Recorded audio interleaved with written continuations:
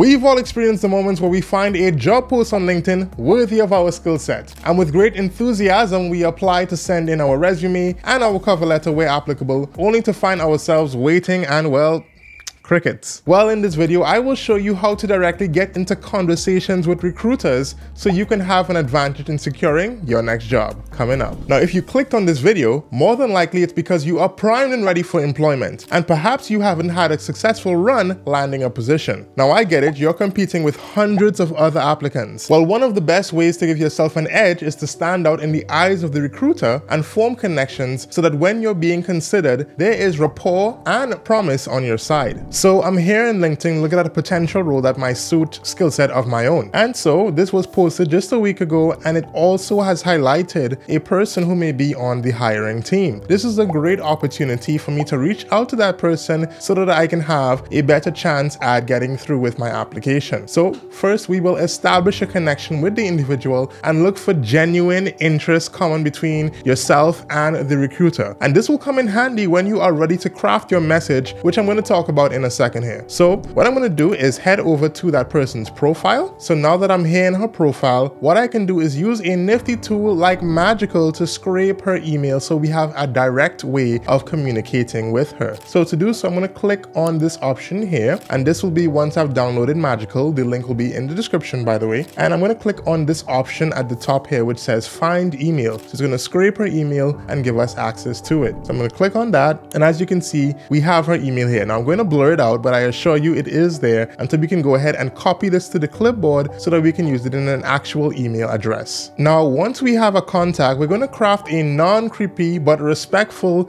and direct message to spur engagement. Now, you're probably wondering, how do I not sound creepy talking to a complete stranger asking them for a job? Well, great question. We definitely don't want to spook them, and there's a possibility that you're not the only one messaging them, and honestly, I can probably guarantee that you're not the only one. So here are some tips for personalizing your message. First, do your research. Look through the recruiter's LinkedIn profile for any shared interests, mutual connections, or projects that they would have worked on. The second is you want to be genuine. Personalize the message by mentioning any specific details to show that you've actually put in effort. Next, I'd say compliment them. Acknowledge their achievements, if any, and show genuine admiration of their work. And don't fake it though. If there's nothing to compliment, then just be polite and respectful. Show appreciation for their time and their insight. So here's an example of a message you can send for a role of this nature. Hi Jane, I came across your profile while exploring TikTok's team. I noticed your notable work in the recent creator campaign and found it particularly inspiring. As someone passionate about creating content and marketing, I'd love to connect and possibly learn more about your journey and experiences at TikTok. Thank you for your time and consideration. Best regards, Michael Cunningham. Next, you want to craft a message requesting information on the role to see if you're a good fit or to be introduced to someone who you can speak to about the role. Hi Jane, I hope you're doing well.